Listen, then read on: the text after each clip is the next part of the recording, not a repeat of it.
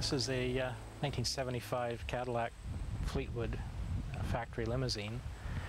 It was Bud McDougall's, I believe, his last Cadillac.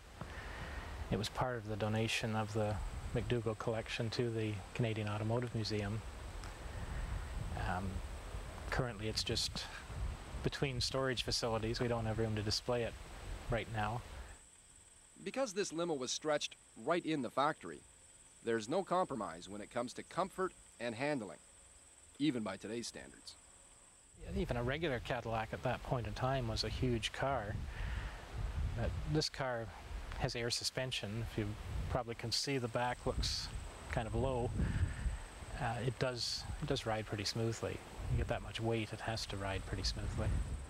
This one has the divider window between the driver and the back seat, and it has the front seat that induces the driver to sit up straight. It's very straight and leather. Radio controls are in the back seat. There are 2 air conditioners in the back and 1 in the front. It has jump seats as well. You seat extra people in it.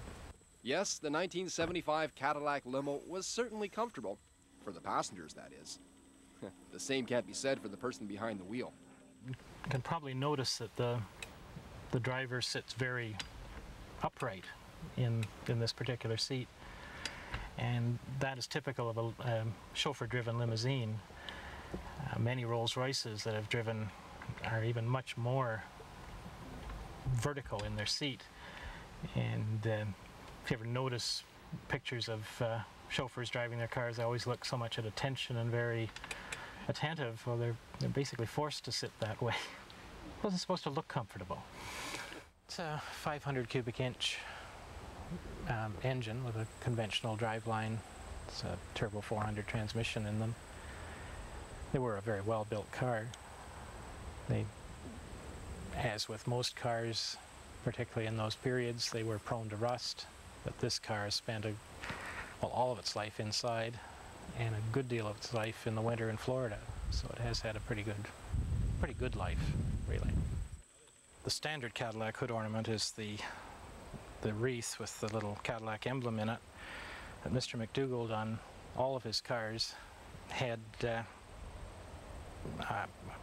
sterling silver horse with a hand-painted jockey that would screw on. There's a little screw here, and it was removable because it was pretty vulnerable to be swiped. And sadly, we didn't get the one with this car, but this is the base that is mounted on most of the cars for that.